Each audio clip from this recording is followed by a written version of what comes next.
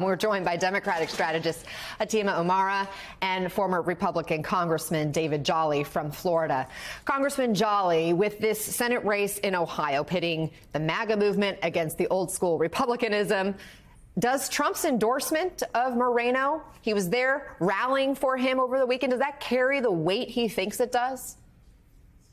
You know, it really might in a Republican primary, but Mike DeWine, the governor himself, has a lot of weight as well. So this has a lot of intrigue, really for two reasons. As Steve pointed out, look, most odds makers, I think, would suggest Republicans have a bit of an edge looking at the Senate majority after November. It will be competitive. Sherrod Brown, the incumbent senator from Ohio, really a strong Democratic senator who needs to hold that race.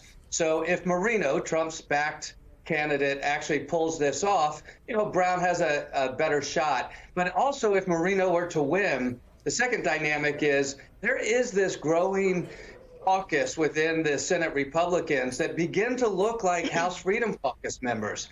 Your Ted Cruz, your Josh Hawley, your Mike Lee, your J.D. Vance. Would it be a Senator Moreno as well? And for whomever succeeds Mitch McConnell as the Republican leader, either majority or minority in the Senate, a Moreno win just creates a little more trouble for that Senate Republican caucus. But, Congressman, what if Moreno loses? Is that a smack in the face for Trump? And does that signal anything about November?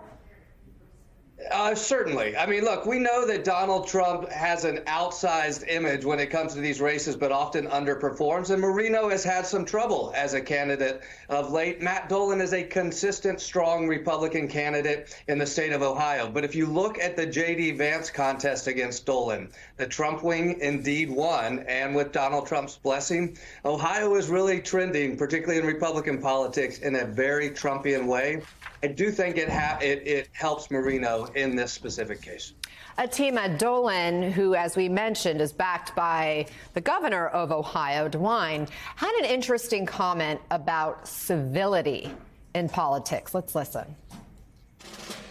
This is what we have to do as Republicans. We have to recognize that civility in politics is not a weakness. And strength, we need to judge strength not on how loud we are, but how much we get done for the American people.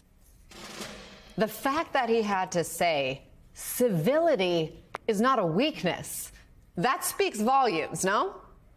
Yeah, it definitely does. But I think he's also tapping into what we've seen happening across some of these Republican primaries. There is still a stubborn anti-Trump sort of sentiment within the Republican Party. It's small, but it's still there. And he's appealing to those folks who will come out in the suburbs to vote for him. And so I think the larger question goes also even toward the general election, that, you know, if he does not prevail, you know, and if it is Moreno, will, you know, Republican voters who want to stop Trump, who want to, protect democracy, actually go and cast their votes for Sherrod Brown and Joe Biden? Because, quite frankly, talk is cheap if you're going to say you care about democracy and then you go ahead and go vote for Moreno and Trump anyway. Congressman, we know a lot of Americans are just disenchanted by the two presumptive presidential nominees, and yet the group No Labels is apparently struggling to find candidates for an alternative ticket. We're reporting the list of no's is growing, and that includes former Congresswoman Liz Cheney, former Maryland Governor Larry Hogan, Georgia Governor Brian Kemp, former New Jersey Governor Chris Christie, former Indiana Governor Mitch Daniels, New Hampshire Governor Chris Sununu, and I could go on and on. What does that tell you? Yeah, several things can be true at the same time, Anna. Most Americans prefer to identify as political independents, not actually as partisans, as Democrats or Republicans. And so we know statistically Americans are looking for alternatives. However, something else that's true is that the No Labels effort has been doomed for failure from the start. I shared that with their leadership 2 years ago, along with many others. It simply is too difficult to mount a presidential run. If there is an alternative in the making, that may be successful at a grassroots state level in a different arena. But to mount a presidential run, the barriers to entry are just too high. You really can't get your candidate in front of the American people in all 50 states. And so no labels is struggling both from a mechanical issue, but then just a general lack of support. I think their mission is doomed for failure. They should abandon it. What I worry about is there might be more of an impact from an RFK Jr. running almost on a singular issue of vaccine freedom.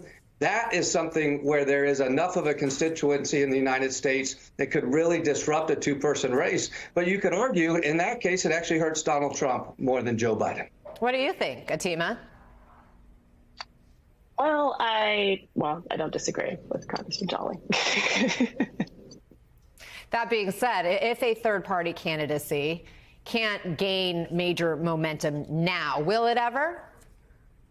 I don't quite think so. I think at this point, from my experiences having worked political parties from the local level to the national level as a Democrat, it's going to be very much hard to actually build brick by brick, state by state, a party that can actually field a candidate. And there's a reason that's just never quite worked before, because it takes quite a lot of infrastructure, quite a lot of fundraising, quite a lot of work, especially in today's political climate. Atima Omara and former Congressman David Jolly, thank you guys so much for the conversation.